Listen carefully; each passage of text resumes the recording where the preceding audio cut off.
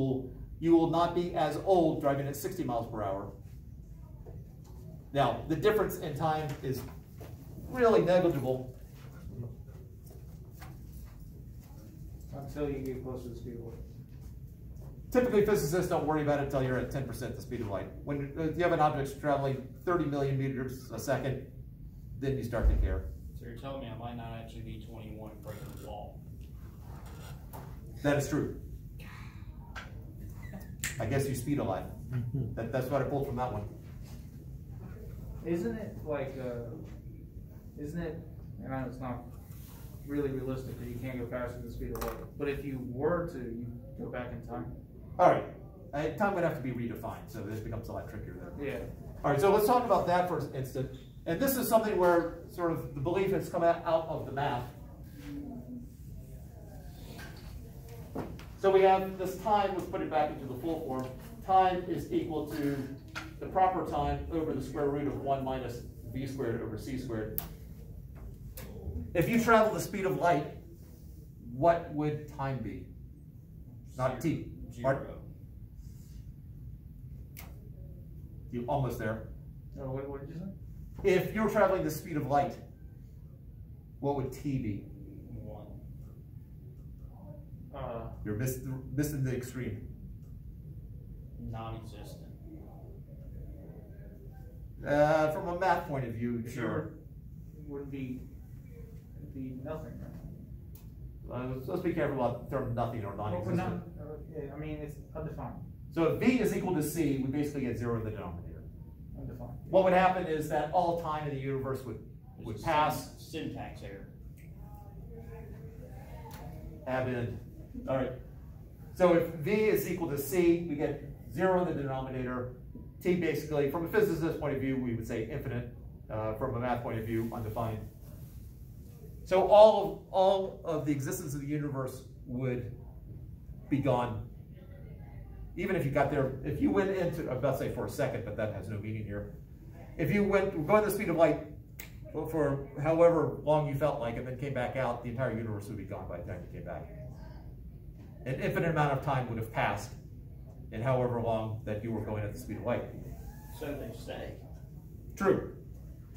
Well, what they say, though, is that because there's a limit right here, this actually says that if you start out slower than the speed of light, you can't get there. So the claim is that you will never get to the speed of light. Because doesn't it become harder to move faster the closer you get to the speed of light? Because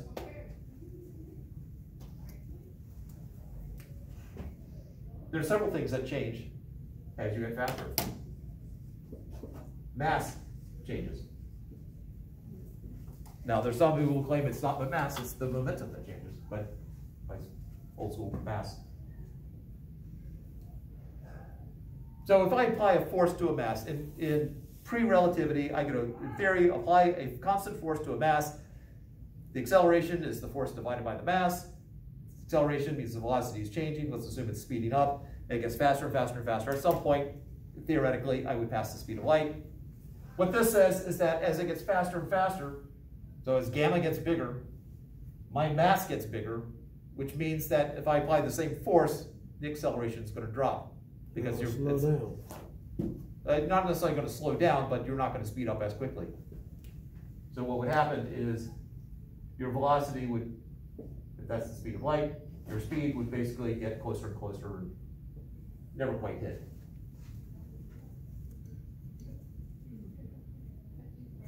But this is how, in high energy physics experiments, this is how you get a slew of particles. As you zip that thing up near the speed of light, protons, electrons, really tiny things. They have so much mass built up into them, or energy, at some point mass and energy get used interchangeably. There's so much mass built up into it that when you smash it into something, you have a lot of mass to conserve, and so you get a whole bunch of particles out of it.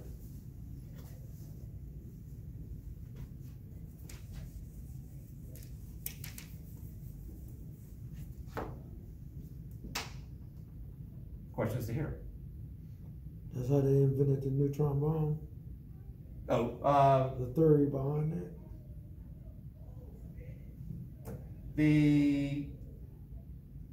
that would actually stem from when you start getting into the bombs. The famous equation, E equals mc squared, is where the nuclear bomb comes from, because what that is the mass energy of every atom is that. So say you have the mass of an atom, you multiply it by the square root of the speed of light, and that's the total energy from the actual atom. So as you take, say, two hydrogen atoms, let's say bombs, this is how you make the bomb, get two hydrogen atoms and smash them together, you basically have a helium nucleus. But the mass of the helium nucleus is not the same as the total mass of the two particles you started with. So there's a loss of mass when you do that. That loss of mass comes out in energy of some form. In the case of the atomic bomb, you start with uranium, it breaks into two pieces and some other little bits. But the mass of what you end up with is less than what you started with, and that change in energy comes out in the forms of harmful stuff. Radiation. Or plutonium, I guess. Well, I'm thinking of the radiation that's coming off of it. I mean, if you make a big enough bomb, you'd be able to like blow everything up. Well, all right, so this is what you mean by everything. If you're just talking about destroying the entire world, in theory, yes, but I don't think we have the resources to build a bomb that big. Yeah, Or the inclination. because We prefer the slow kill. 1 gram of matter is approximately 43 kilotons of TNT. So you need, 1 ton of mass would be 43 gigatons, which would annihilate an island. So you need a lot. Yeah. You need a lot to build a world. You need to pool all our money together. You need to overcome the gravitational binding energy of the Earth, which is 10 to 30, I think, joules. Actually, I don't know. I don't think of gravitational binding energy. Because the gravitational force typically is relatively weak compared to a lot of the other forces. To keep the Earth from breaking apart in half? I mean, it's strong enough for that, but there are other forces involved that I think would be more difficult. But I don't know. All right. So anyway, you smash two hydrogens together, you get a certain energy out. You take a uranium, split it in half, you get energy out. You get more energy out of the smashing of the two hydrogens together. The trouble is that, because they're trying to make a fusion reactor, I think there are a couple prototypes out there they're trying to get going, but the amount of energy it takes to create the fusion process is really more than we're getting out of it at this point. And same with the hydrogen bomb. How do you get enough energy to slam the hydrogens together in order to cause the hydrogen bomb to go off? Well, we got one thing powerful enough to set off a hydrogen bomb. Hydrogen bomb. Not quite that bad, the atomic bomb. So basically we have an atomic bomb with a uranium splitting, which gives enough energy for the hydrogen bomb to work. Hydrogen bomb in and of itself is not radioactive, but the atomic bomb inside it is. So a bomb sets off a bigger bomb. Yes. Ooh. So That's right. there was a great visual, I guess. Imagine a ring of grenades, but each grenade is a bomb, an atomic bomb. And in the center is the hydrogen bomb. And the atomic bombs go off at the same time to create the hydrogen bomb. Yeah, and to be able to concentrate it too, there was I forgot the name of the movie, I think it was George Clooney movie. At the end, there's a bomb that they need to keep from going off. I was thinking that was just an atomic bomb. Did they put it in the ocean? No, it was on land. But basically you have all these blast plates which would direct all the energy in towards the middle to set off probably the bigger bomb. So it probably was a hydrogen bomb. And the way that they saved the day was to take one of the panels off so that the energy wasn't as concentrated in the middle to set the whole thing off. Was it the Peacemaker? It's been many years. It could very easily be blurring actors and movies together. I just remember they taking the panel off in order to keep the bomb from doing as much damage.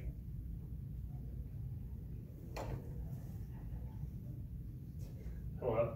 And he just comes barging in.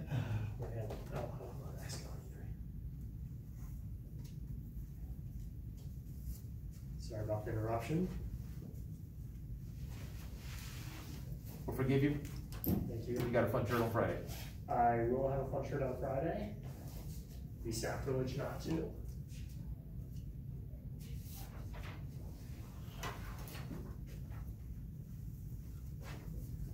All right, so all this is well and good, E equals mc squared, that proof comes up later. This whole idea of time dilation, is there any evidence for it? Yes, there is, otherwise I probably would not be talking about it right now. At least not to this extent.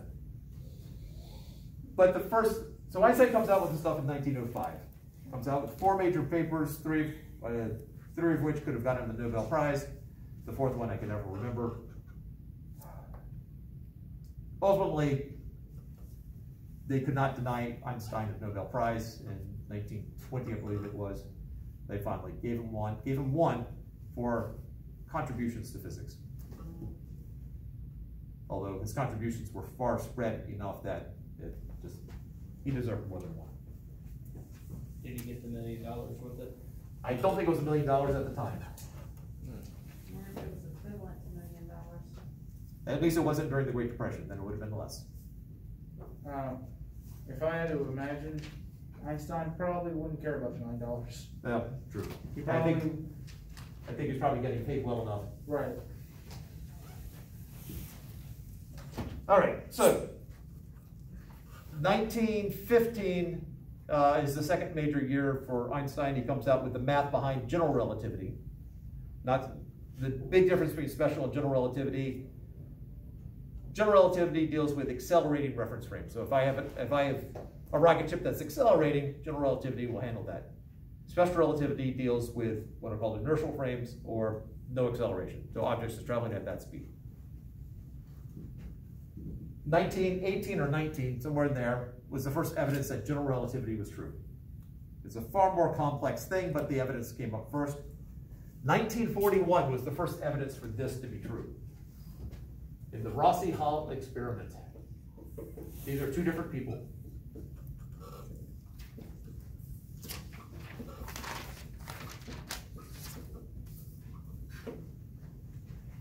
So they went up to top of Mount Washington in New Hampshire, and they set up a cloud chamber. Cloud chamber, actually the predecessor of the early college chemistry teacher set up a cloud chamber in the other room at one point. Cloud chambers, you get this,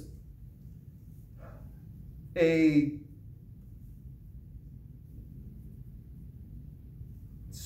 a sense, superheated gas, so that just the slightest disturbance will get it to make marks, get trails in essence. So when some radiation comes through it, what happens is that you see this little bit of cloud. Later on, replaced by the bubble chamber, which was a superheated liquid, which if something went through it, you saw bubbles in the liquid, as opposed to little clouds as it went through. So they go up to the top of the mountain, and they are counting the number of muons that come through. And I was going to give an exact number there, but and going off of memory, it's 500. I think it's 538 muons. Now, muon is a tiny particle. Muon is mass of about 207 times the mass of an electron. So the mass of a muon, around 207 times the mass of an electron. Oh man, you know, electrons are really tiny. Yeah. You know, they don't really, I mean, you don't really think about it. The big difference between these two, besides the mass, is that electrons are more stable. Electron will stay around for a bit. Muons are not particularly stable. We can measure their half-life. And the half-life of a muon is 2.196.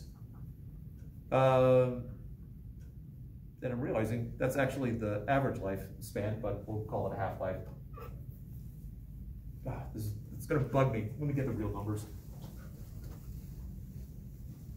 I know it's ultimately going to be a minor point, but I don't want you later on being on a quiz show and they ask you what's the half-life and you give them the mean life and they go, no, I'm sorry, you got the wrong one. But my teacher said so.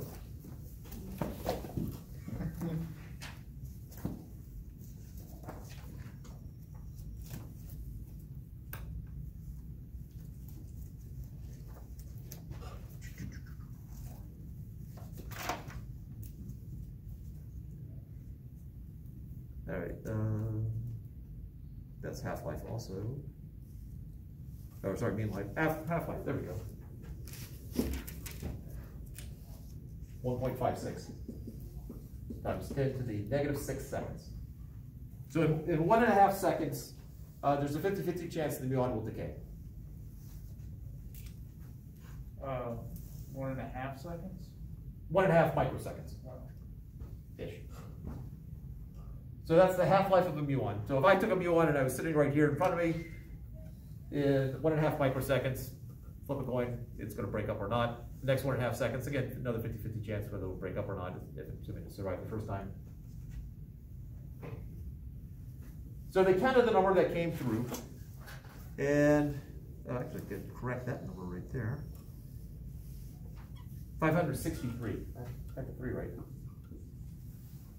At the top. Then they went down to the bottom of the mountain and they did the exact same experiment, counted the number down there. So let's predict how many should be counted at the bottom.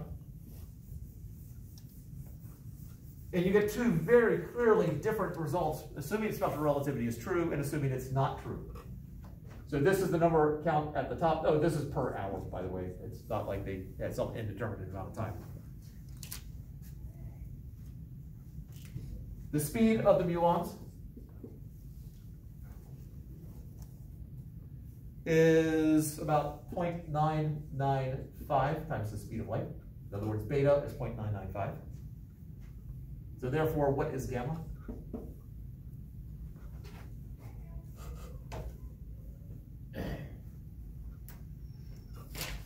So gamma is 10.01. Okay. 10.01, oh, that's no units. I can give you more numbers. 10.0125. I'm good with this. Well, how do you solve that? How do you get to the 10.01? What did you do? Nick told me. All right. And you're plugging into here. It's 1 over Okay, so 1 minus I got 200. beta squared. Okay. 1 minus beta squared. So you take 0.995, square it, subtract it from 1, square root. Oh, that's right, they didn't have this.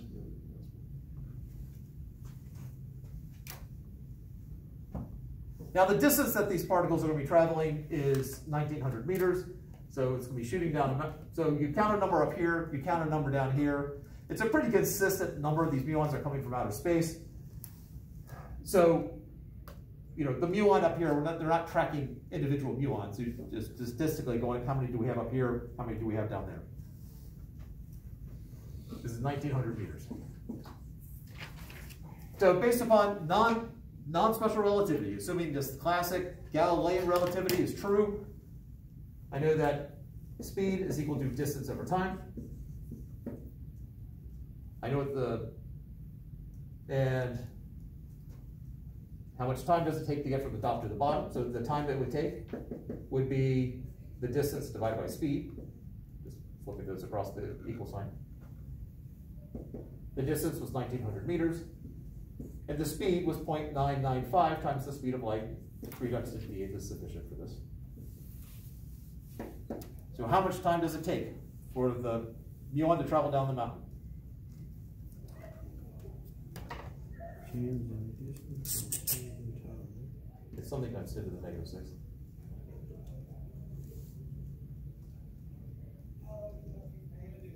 I think 6.365 times 10 to the negative 5. I got the negative 6. Oh, hang on. Yeah, 6.3 something? Yeah, 6.365 times 10. Or 6.37 is fine. Oh, yeah, okay, so I did 30 million, not 300 million. Ah, all right. So, yeah, it's that to the negative 6. In other words, 6.37 microseconds.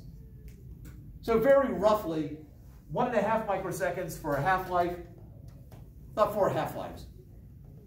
So we can do a very crude approximation by half of them gone after one of them, another half gone after the next one, then another half, then another half. We should end up with roughly a 1/16 of what we started with. We can make that more formal by the number that will be at the end is just the initial number times 1/2 raised to the time divided by the half-life time. So 563 times 1/2, just the 1/2 is raised to it, of 6.37 divided by 1.56. I don't have to do the 10 times 10 to the -6 since they both have it. As long as the units are the same for both of these, we're good. We're both in microseconds right now.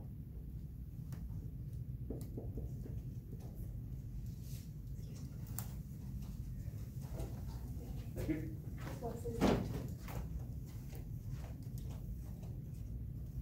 And is that multiplied or is it? It's 563 times the 1/2. So you do 1/2 times this, and then Okay.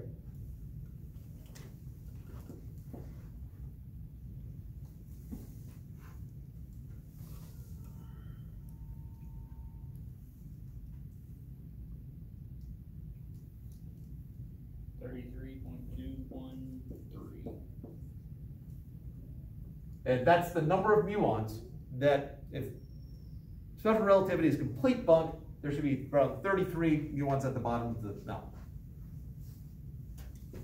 Now let's see if we assume special relativity, time dilation especially, is valid. Let's figure that out.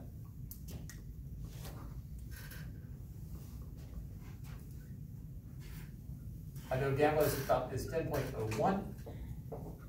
The proper time, I never actually did explain what proper time is. Proper is similar to rest. If you talk about rest mass, that is, rest mass is also the proper mass. It is the mass that you get when the object you're measuring the mass, for which you're measuring the mass, is at rest relative to the observer. So whenever you put something on a triple beam balance, you're finding the rest mass, or the proper mass. The proper time would be the time for, basically my proper time is whatever I say it is. If you zip around and come back, we have different proper times. Your proper time still looks like it's driving by once per second. Mine does too. It's just that the seconds are different now. But proper is basically the rest frame. When what you're measuring is at rest.